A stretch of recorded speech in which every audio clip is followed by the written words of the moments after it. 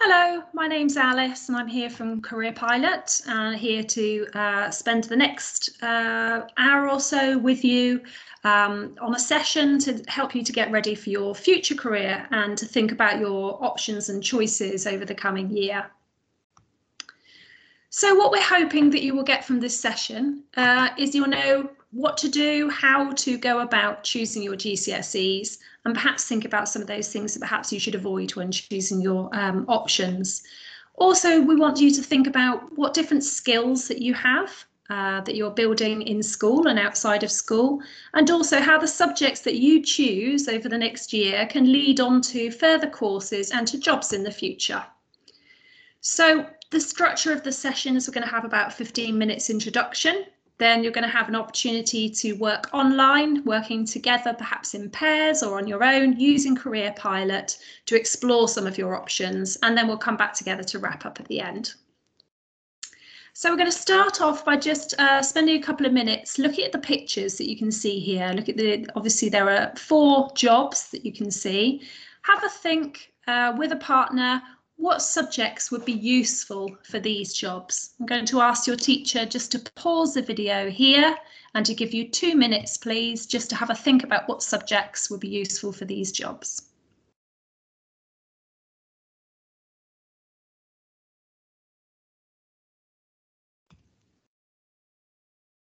Okay, hopefully you've had a chance to have a think there. And now just thinking about that, do you know what subjects you want to study? Have you had a chance to think about that? I'm sure that you've got a few ideas. So we're going to go on to have an explore of how you might make some of those choices.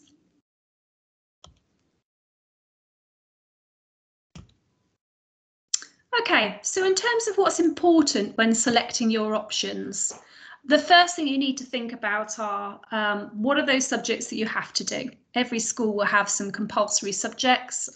You will always need to do your maths and your English, and there may well be some other subjects that are specific to your school that you do need to do. You may be thinking about what subjects you particularly enjoy. They might be some of the subjects you might think about choosing for your GCSEs. Equally, some of those subjects that you know that you're really good at. You might want to think about subjects that you'd like to go on to study when you leave school as well. That might influence your choices. And also you might have an idea about a job that you want to do further down the line. And as we just saw earlier, there are certain subjects that would lead into those jobs. So you might want to start thinking about that as well. We've got a video here that shows a few things that you need to try to avoid when you're thinking about your options for next year. So I'm going to ask the teacher here to pause my video and to play this little video for you to watch, and we'll come back together again shortly.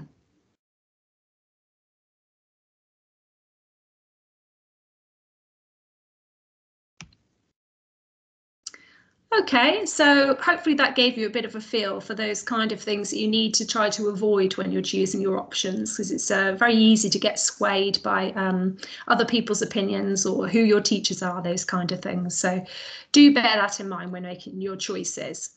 What we're going to do in this next session is actually use the Career Pilot website to help us to find some information that will support us in making our choices. So the Career Pilot website will give you lots of different information about jobs you might be interested in, courses you're interested in going on to do, thinking about what different qualifications you would like to get, and there are lots of videos that you can look at as well to support that. We've got quizzes and tools that you could use as well to help with your options. And as I say, you can also go on to have a look directly at different qualifications that you might be thinking about a bit further down the line as well that might influence your choices with your GCSEs. So this is it. This is where we're going to start exploring your future career. So it's quite exciting. So what we're going to do is we're going to have a look at the Career Pilot website. And we're going to, first of all, we're going to be registering on the website if you're not already registered to use it. I know a lot of people probably already have their registration with their school email, so you will just need to log in if you're already registered. But if you haven't registered, then you will need to put in your details first of all. And then you're going to be able to look at your different areas across the website and build up different areas that you're interested in. So it's going to be an opportunity to gather together some of the different job sectors and jobs that you're interested in, qualifications. So you can start to build up your own personal profile that you can then go back and visit over the coming years. And that will all be held in your own personal report that you can see. It's just showing there. So what we're going to do in this next session is we're going to register on Career Pilot. Then we're going to have a look at starting with a subject. But before we do anything, it's all about registering and signing in. So that's the first step. So what you can do is you hit at the top right-hand corner of the screen for the Career Pilot website, you will see that there's an option to either sign in or register. Just there, you can see.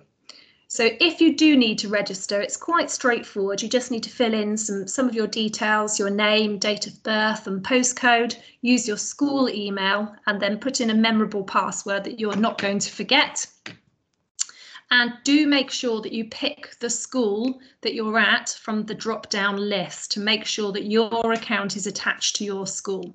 So you can just go through and fill in those details, and that will ensure that you're registered with Career Pilot. As I say, if you're already registered, you just need to sign in. Okay, so just reminding you of the different areas that you need to fill in. Picking your year group. Okay, and then once you're into the site, you're going to have a look at starting with a subject. So you're going to click on the number 1, start with you, and you're going to pick start with a subject.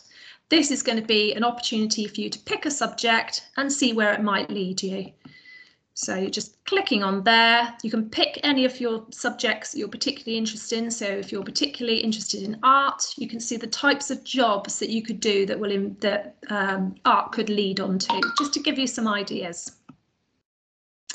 There's always the option to add any of these subjects into your personal profile. So I think that's worth doing. If you've got particular favourite subjects, is make sure that you've clicked on that add this to my subjects. So it just starts to build up that picture of what's important to you. You can also spend some time looking at your choices at 13-14, which is in the Explore Your Options section, or you can click on the pathways and have a look at the GCSE pathways and get some more information on which ones to pick. So I'm going to give you 10 minutes now. So just to remind you of the different steps that we're going to do. First of all, you need to register or sign in. Then you're going to have a look on the Start With You, and you're going to begin by starting with a subject to see where it might lead, just to get a feel for the types of jobs that are out there that are linked to subjects that you really enjoy. And then if you have time in that 10 minutes, have a look on the number 2, explore your options. You can have a look on the choices at 14, or you can explore your pathways if you want to have a look at the GCSE pathway to find more about your options. Okay, so I'm going to ask the teacher to pause now and to set the timer for 10 minutes for you. Great. Hopefully you've had a chance to explore, you've registered on the site, you've looked at the different subjects and where that might lead. You may well have had a chance to explore your options at 14 as well. So we're going to have a look now at what skills that you have. This is really important because you need your skills as well as your qualifications to get a job in the future, and you will be building these skills in lots of different ways through school. So it's really good to just start to build an idea of where you're developing these skills and which skills you have. So we have a skills profile quiz that we're going to ask you to do shortly. So that's going to be on the website. It's in My Skills Profile. And it gives you an opportunity to think about the different things that you're doing in school, but outside school as well, to develop these skills. So as an example, if you've kept going with a hobby for several years or a sport out of school, that will demonstrate that you've really got some great aiming high skills and the resilience to keep going, and staying positive skill as well, that you've been able to really stick at something even when it's been tricky. So there's some great skills that you can demonstrate to future employers further down the line. So we're going to ask you to fill out this skills profile, and then it will give you a really nice kind of summary of the skills that you already have. And you can actually even have a look for a job and see what type of skills they're looking for to see whether you're matching up to that. So I'm also going to ask you at the top if you have an opportunity to add some activity. So if, for example, you do babysitting, that might demonstrate some skills in terms of speaking and listening when you're working with the children. So there'll be different skills that you demonstrate through different activities. So you can add activities to your bank of examples of where you're building these skills. Or it might be that you were working with the local guides group and you've got to a certain level there and you're showing leadership skills. So make sure that you've added any examples that you're building outside of school as well as inside of school, and then you'll be able to refer back to those in the future. Okay, so that's going to give you just a nice summary of the skills that you have. And then, as I say, you can compare those skills to particular jobs and see what kind of skills they're looking for and what skills that you have and you might want to build. So again, I'm going to give you 10 minutes to work on this. So you need to do the skills quiz, add at least one activity to that skills profile. And you could have a look at, if you've got a chance to, at the jobs and see how your skills compare. So I'm going to ask your teacher to pause the video now and set a timer for 10 minutes to have a go at the skills quiz.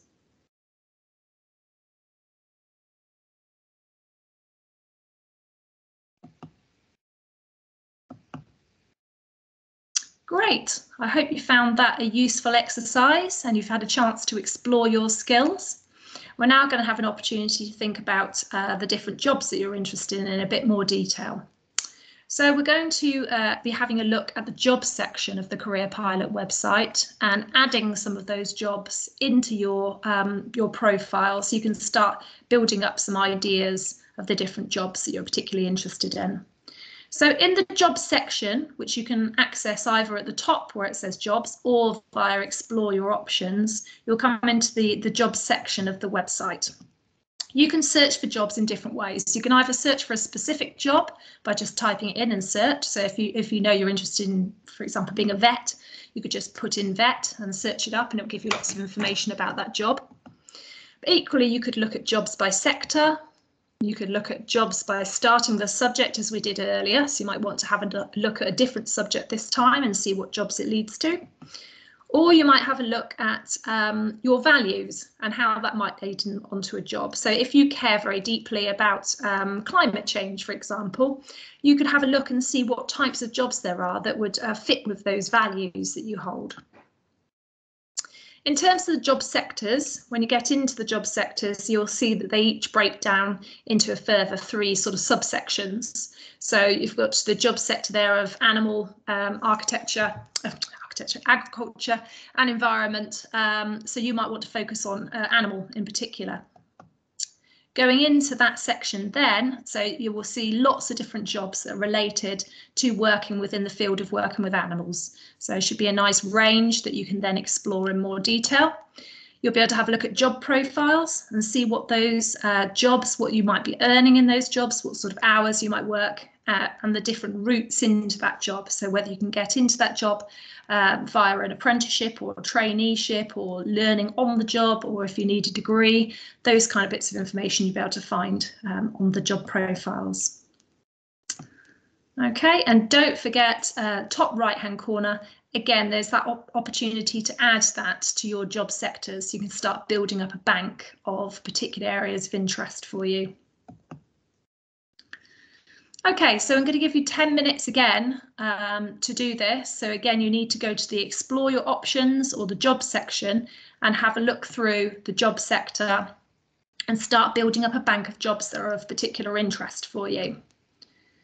Okay, and it will remember that for next time. And when you come back into the website as you go through over the next few years, it's going to be quite interesting to see the different jobs that you've shown an interest in over the years. You can add to it, you can take jobs away, but it's all about building up that personal profile for yourself. Okay, so I'm going to ask the teacher again to pause the video now and give you 10 minutes to work on your job sectors.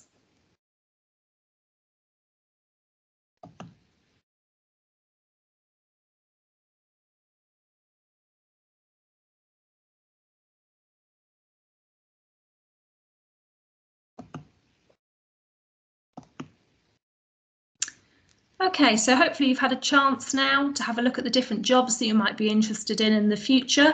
Remembering that generally people don't have one job for life. You might have several jobs in the future. So really keep your options open and just think about what are those areas that particularly interest you, and thinking about what are the things that you know that you would enjoy in a job in the future. So as we've gone along today, you've been saving lots of different areas of interest for you. You've looked at your skills, you've looked at the different jobs that are of interest to you, you've had a look at different subjects that are particular favourites for you, and you've been saving them as you go along. Just so you know, you can find a full report of all of your areas of interest when you go into the Career Tools section. If you click on the dashboard, the Career Tools section, and at the bottom you can see view your full report. So you can always come back to that and see, just keep a note of all of those jobs that you're particularly interested in. So this report will move up with you each year, so you can come back to revisit it. So some top tips for moving forward and using Career Pilot to support you.